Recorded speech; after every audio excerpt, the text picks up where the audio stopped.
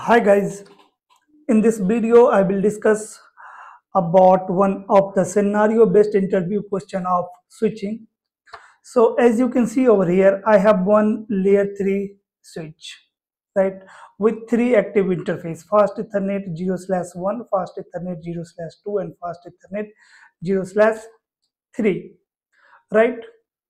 And all these three interfaces are access port with VLAN 10. So these three interface are member of VLAN 10. Okay, and on this layer 3 switch, as you can see, I have one SVI. I have created one SVI interface VLAN 10, and IP address of this SVI interface is 10.0.0.10. IP address of PC0 is this one, 10.0.0.1. IP address of PC1 is 10.0.0.2, and IP address of PC2 is 10.0.0.3. So here, if I will ping from PC0 to PC1, I am able to ping because switch is doing layer 2 forwarding, layer 2 switching, right? So that's why when I ping from 10.1 to 10.2, I am able to ping. And when PC2, this PC, ping to this SBI interface, that is 10.0.0.10,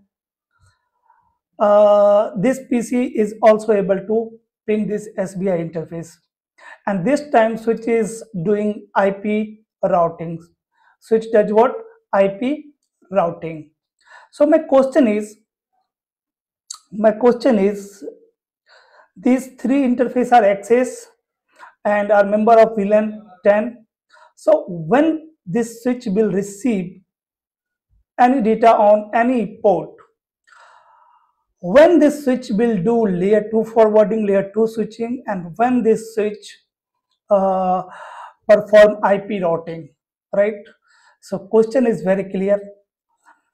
When I will ping from PC0 to PC1, this switch will perform what? Layer 2 switching. When I ping from PC2 to SBI interface, or from PC0 to SBI interface, switch will perform IP routing. So question is, when layer 3 switch perform layer 2 switching, and when layer 3 switch perform IP routing, right guys? This is one of the interview asked question. So one of my paid student requested me to make one video on it, so that's why I have asked this question to you. So write your answer in comment section, and if in case you don't know the answer, please let me know in comment section. Definitely I will make a video with a complete solution of this question as well. Okay, so that's all. Write your answer in comment section. Question is very simple: when layer 3 will perform layer 2 switching, and when layer 3 switch perform IP routing. Okay, bye bye guys.